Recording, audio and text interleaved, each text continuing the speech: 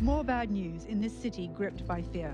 A caribou is in critical condition, the victim of a mauling by a savage polar bear. This, the 27th such attack, comes just 1 week after ZPD officer Judy Hopps connected the violence to traditionally predatory animals.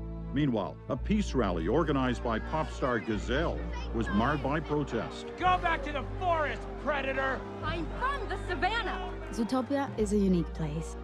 It's a crazy, beautiful, diverse city where we celebrate our differences. This is not the Zootopia I know. The Zootopia I know is better than this.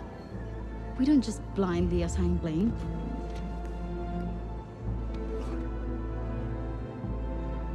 We don't know why these attacks keep happening, but it is irresponsible to label all predators as savages.